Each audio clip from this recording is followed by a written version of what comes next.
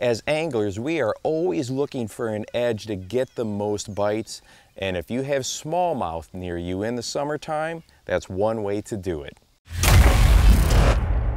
I love chasing smallmouth in the summertime for a couple real critical reasons. One, of course, smallmouth love rivers. When we're fishing rivers in the summertime, conditions can be more stable because the water temperature is a little more consistent. And when you have current, it puts them in predictable places. But the major reason that I love catching smallmouth in the summertime is because bright, bluebird, sunny days actually can help the bite for smallies. Well, why is that?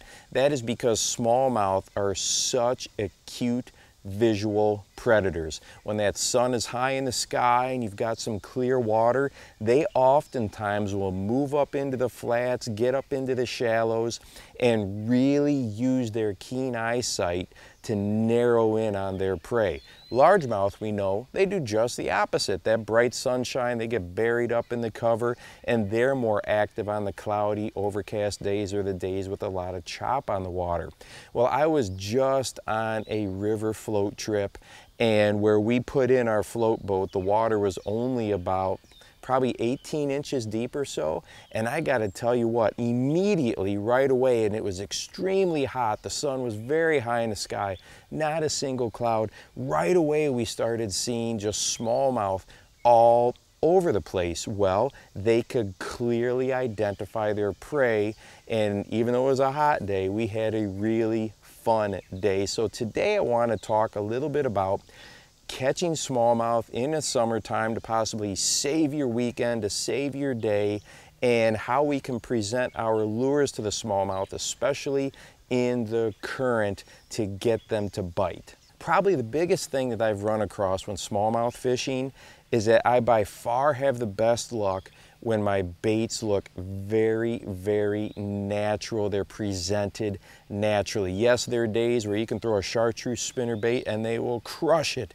But especially when fishing rivers, I seem to do much better when my baits go with the current as natural as possible. I've spent a lot of time fishing clear rivers where I can see my bait and I can see how the smallmouth react to it. And if it is the least bit unnatural in its presentation, they just nose away for it and look for something else. If you know somebody that is a fly fisherman, a fly angler, they very much can relate to this because fly anglers are constantly mending their line, pulling it over so their lures drift naturally with the current. It makes such a huge difference.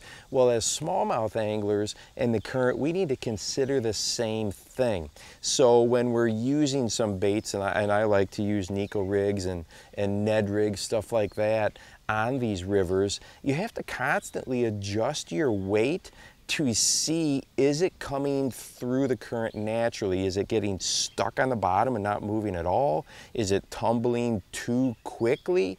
Or does it have what would look like more a natural presentation of something flowing with the current, not, you know, really bogged down on the bottom and stuck, or just not shooting along so quickly that they're going to completely ignore it? Does it look like some sort of creature that is alive, that would be moving with the current in a natural manner? And you just have to keep playing with the weights and determine what looks best on that given day. And the tough part in a river situation is when that bottom structure changes or the river gets a little bit wider, the current changes. So you need to adjust your weights accordingly. If you're fishing in 18 inches of water and then the bottom drops out to 6 feet, that's going to slow the current down a ton. Same thing with as far as the width of the river, or if it's going around a bend. On the inside of the bend, the current's not going to be moving as quickly as on the outside of the bend. So always adjusting the weight can make a huge difference in your day on the water. And if you're using something like a Nico rig, where you can just use screws from the hardware store and screw them in and out of the plastic, man, you can adjust so fast, much, much quicker than if you were trying to put a nail in, pull a nail out, that type of stuff. So I highly recommend that. Now, as far as current goes, always, always, always, always cast up into the current and let your lure come back with it naturally. You're going to get so many more strikes that way. If you take a few extra minutes to position your boat properly or to adjust your position in the river, if you're shore fishing or wading in the river, take that time. Make sure that you're casting up into the current and coming back with it. You're going to get so many more strikes. Also, if you are casting to the shoreline, if you're out there in the boat and you're casting to the shoreline and you're bringing a lure back, like I also like to use a lot of soft jerk baits and paddle tails and stuff like that, still that same thing, cast back up into the current and bring that lure back with you. If you even notice smallmouth, when they're moving across a river system or a stream, as they cut across it, they will often lose ground with the current, and then once they get into position, they will swim back upstream if they want to or need to. But even those smallmouth, as they're coming across, are losing ground with the current, stop and then come forward.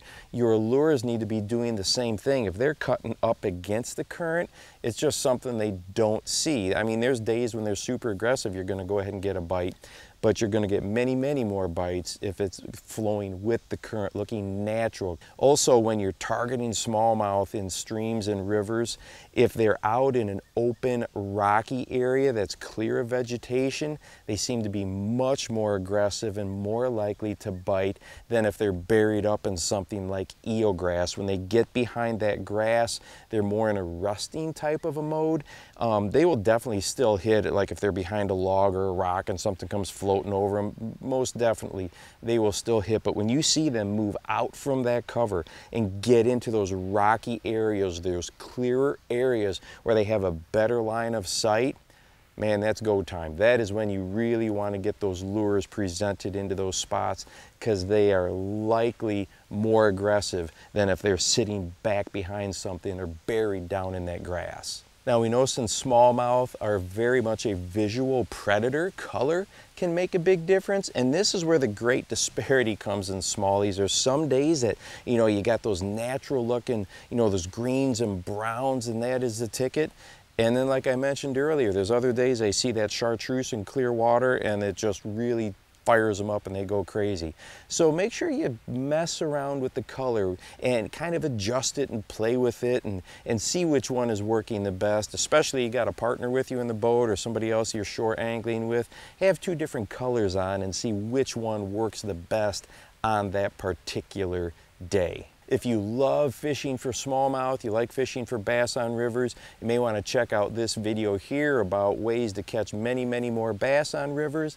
And hey, don't forget to go out and encourage someone today. You never know how you might just change their life. For the Bass Fishing Life, I'm your host, Steve Rogers.